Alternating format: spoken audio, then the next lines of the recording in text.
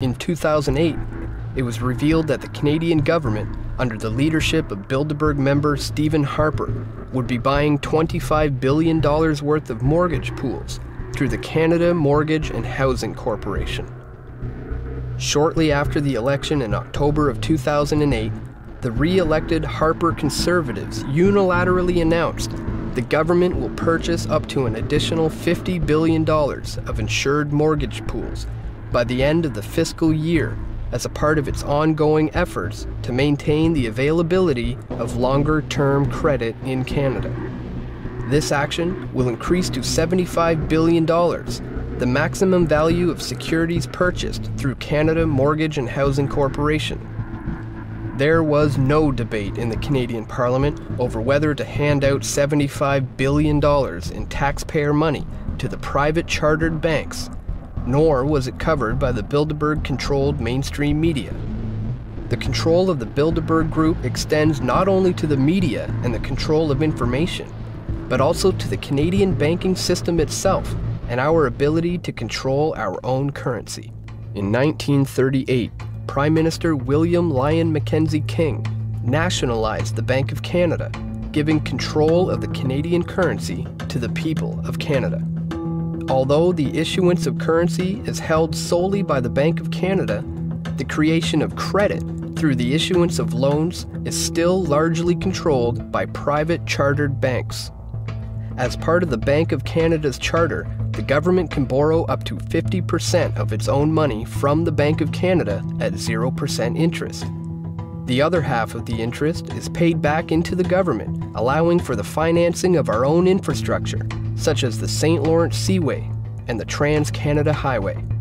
Because of Bilderberg member Paul Martin, Canada now borrows its money from the private chartered banks at the going interest rate, effectively handing over the usury and interest to private corporations. Prior to Prime Minister Brian Mulroney, all banks had to hold an 8% reserve, meaning they could lend out the same money 12.5 times through credit and loans. Mulroney dropped this to a 0% reserve, allowing private banks to loan as much money as they want, simply by entering a new line on a ledger. Currently, the Bank of Canada is only responsible for 5% of the actual debt created in the form of currency. The private chartered banks, such as Royal Bank of Canada and TD Bank, own the remaining 95% of all debt.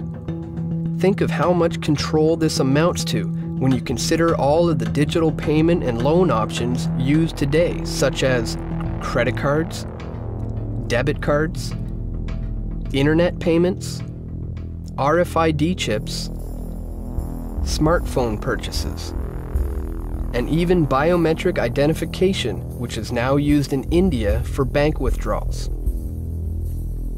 Very few people use real currency, and the trend is turning to an increasing reliance on digital and computer technologies, of which are largely controlled by members of the Bilderberg Group.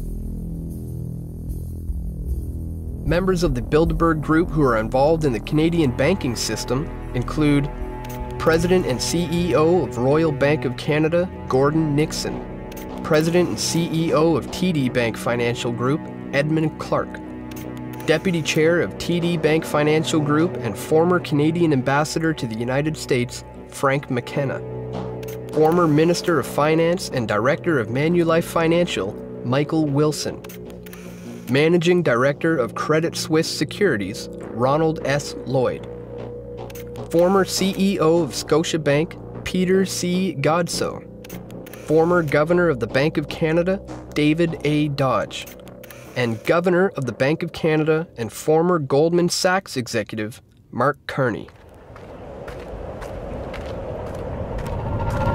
This is Dan Dix here reporting for Press for Truth. The video that you just saw was from a documentary film that I produced over a decade ago now called The Turning Point.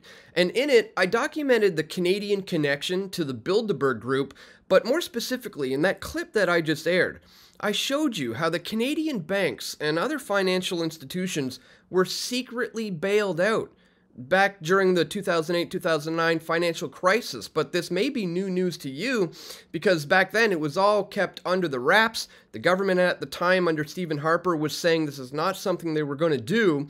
Meanwhile, that's exactly what happened. Now you fast forward to today's financial crisis, and again, online pundits, media pundits, people on TV are all saying, no, the Canadian banking system is solid.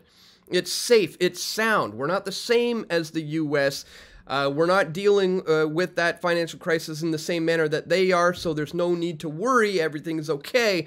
But I'm here to tell you today, ladies and gentlemen, the same thing I was telling you back then. It's not safe, sound, and solid. The Canadian banks were secretly bailed out, and had that not have happened, the entire system would have come collapsing down.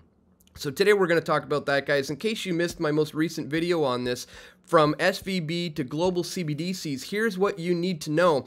In that video, I discussed the collapse of the SVB bank, which sparked fears of an industry-wide banking contagion that could spread and take out small regional banks, leaving only the too big to fail banksters left, at which point they could introduce a global central bank digital currency. Now, we're already starting to see this very thing that I discussed 2 days ago implement itself. As we see here, Bank of America just raked in $15 billion as panicked customers ditch their smaller lenders for the too big to fail firms in the wake of the SVB crisis. You've got Goliaths like JPMorgan also winning, analysts say, and First Republic Bank is now in rescue talks with some of these big U.S. lenders. You got the likes of JPMorgan Chase and Morgan Stanley now, who are the ones who are in talks of rescuing First Republic Bank, guys.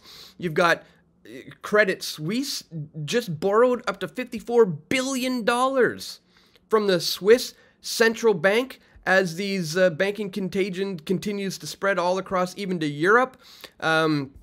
As we see here, the lender said it was taking decisive action to strengthen its liquidity as it looked to become a simpler bank. Shares in Credit Suisse fell 24% on Wednesday after it said it had found weakness in its financial reporting. This prompted a general sell-off of European markets and fears of a wider financial crisis, and those fears are continuing on a global scale. As we see here from Bloomberg, fears of financial meltdowns haunts governments. But for the purposes of today's video, I wanted to show you a study that revealed these secret bank bailouts, which was completely going under the radar back then. Here it is. Canada's banks received a $114 billion bailout, study asserts, guys. So we're going to talk about all of this and much more in this video.